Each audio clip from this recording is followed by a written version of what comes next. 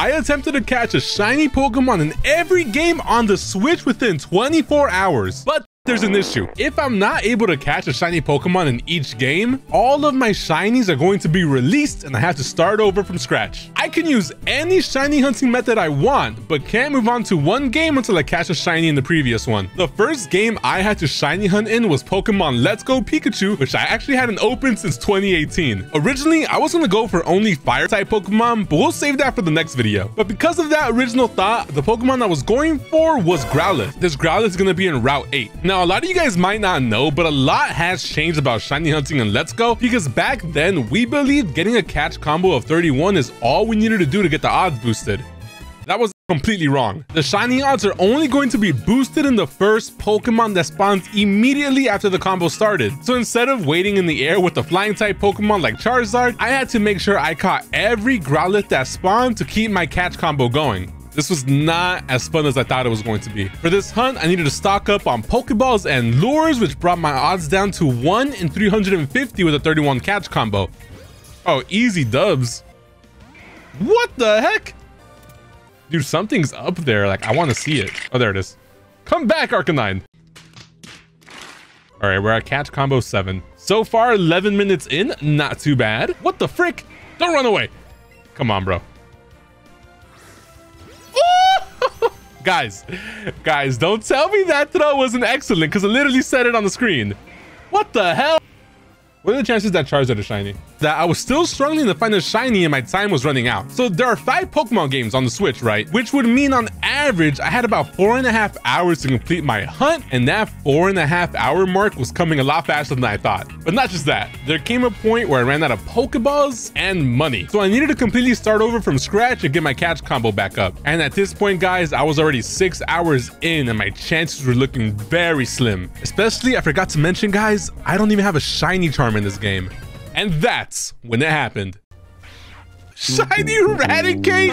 Bro, come on. Dude, okay, well, I have to catch it, but damn. Dude, what the heck? Full odds shiny Eradicate. Honestly, guys, I was a little disappointed when I did see it because I was really hoping for the Growlithe, but we'll take this shiny all day. A 1 in 4,096 shiny to start off this hunt at the 6.5 hour mark. Let's Go is officially complete. Oh, by the way, guys, we added a new emoji for members. You guys know who this is. Guys, I put a freaking poll out there and nobody knew who this was. Like, what the hell? Guys, we have Steve the Sunflora merch officially on the channel. We have like a cool hat. I think the hat's my favorite one. The Steve the you-know-what hat. I don't want to get Nintendo ninjas on me. Now, the next game to move on to is going to be Pokemon Sword or Shield, which offers many new shiny hunting methods compared to Let's Go. I decided to opt for a random shiny and Dynamax Adventures. So with the shiny charm, Dynamax Adventures raise your odds to 1 in 100. So despite the fact that each quote-unquote reset takes about 20 minutes, I felt it was my best chance to make time because I spent a lot of extra time in Let's Go. Now, I actually know a ton of people who have never got a shiny this way. So if that's you, let me know in the comment section below. Dynamax Adventures are hit or miss, man, but I had to take my chances here. Unfortunately, I didn't have any legendaries that were easy to go up against already on my list, so I decided to go random. Eventually, I did run into an Articuno, which is going to be an easy legendary for us to take on. Again, I'm just trying to find the easiest stuff so we can get this done as fast as possible. And thankfully, the Cantonian birds are pretty weak. And just like that, after about an hour and a half, let's go! We got the shiny! Let's go! I don't need more Pokeballs. We got Roselia. Let's go, dude. 7 hours and 40 seconds in, we got the shiny in Sword and Shield. There we go.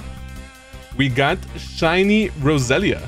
Not my favorite shiny since I actually have a ton of them, but this will do for now. And with that, Pokemon Sword and Shield is complete. If you guys are enjoying this video so far, make sure to leave a like and subscribe. My next game is going to be the Gen 4 remakes, Brilliant Diamond and Shining Pearl. Just like my Let's Go experience, I also don't have the shiny charm in this game, because let's just say, guys, this game is absolute ass. But I do have the Poke Radar, which makes shiny hunting exponentially easier, assuming my chain doesn't break. So you guys might be asking, bro, what are you talking about? Chains breaking? What does this mean? So to explain things simply, the Poke Radar method allows us to increase our shiny odds all the way to 1 in 99 if we are able to get our catch chain that high. So basically, I gotta catch Pokemon and continue to catch it until it reaches 40. Easy, right? The problem is your Pokemon catch chain can just randomly be ended before then, and we have to start all over again. There is a 7% chance each time I catch a Pokemon that the chain can break. So technically, according to A-Drive, there's a 5% chance I even make it to 40. So let's get this done.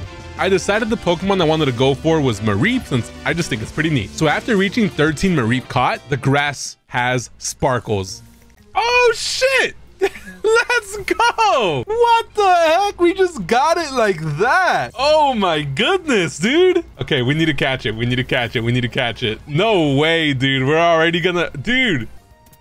This one took me 11 minutes of shiny hunting. That's crazy. Now, at full odds, my chain was only up to 13, which meant this grass had the odds of 1 in 2,259. Somebody in the comments, when this video is done, put all that math together and show me what my odds are at. Something like that, please. Now with my shiny Mareep intel, we have completed BDSP. If you guys have gotten a shiny in 11 minutes or less, then you're crazy. Now finally, making it to the good game, Pokemon Legends Arceus. Now in Legends Arceus, the overall spawns are going to be full odds or charm odds, but if you completed their Pokedex entries, those stats go up. In the overworld, their odds go to 1 in 2048, and in mass outbreaks, they're 1 in 152. So obviously, I thought to myself, the easiest thing I can do right now is do a massive mass outbreak. And when I check, there's a Ghastly outbreak. I quickly regret my decision. So some outbreaks are actually going to be easier than others, and I forgot that Pokemon actually attack you in this game. I also forgot about fall damage, so I said fuck that and decided to reset the outbreak by leaving and coming back, but thought, hey, let's check this corner really fast. And then I hear the sound. No way, dude. Get over here. How do I engage in battle? Dude, we got the shiny, and how long? How long was that? What? Hold on, I need to catch it. I need to catch it. Just like that, dude. Just like that, we got the shiny in Legends Arceus.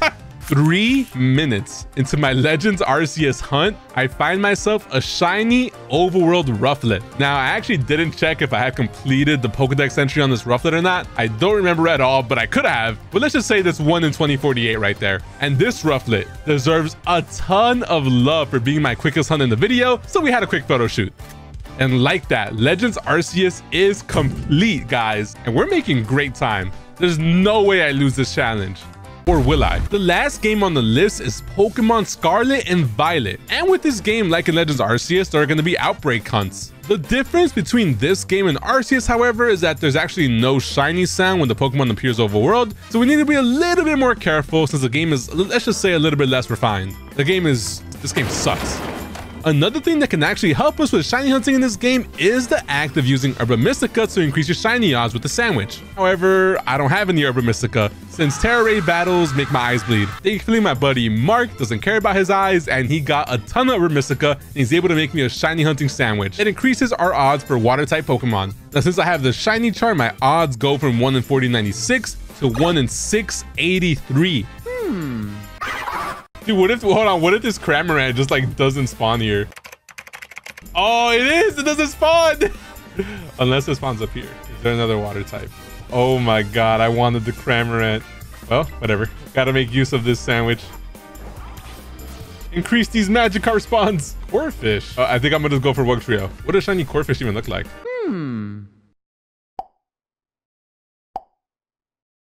They're the same picture. Oh, there we go. There it is. Shiny Wooper to complete my quest, dude. Just like that.